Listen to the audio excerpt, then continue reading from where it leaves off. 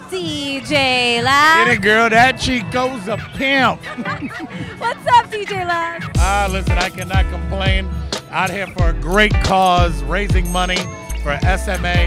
And let me tell you something, for the first annual Gala of Hope. This ain't your first rodeo. No, it's not my first rodeo, and hopefully won't be my last. No, let's talk about my favorite track from you.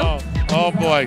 When I was walking through the club, she came up to me and she goes, "Hey Laz, how about remixing Journey into bass?" I'm like, damn, that was 93.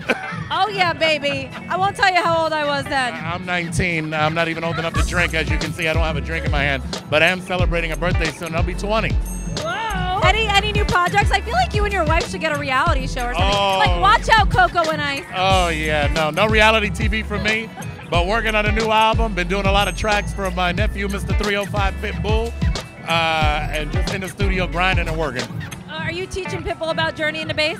He knows all about it. I'm sorry, baby, but you are the master. Oh boy, you heard it right here. Wow.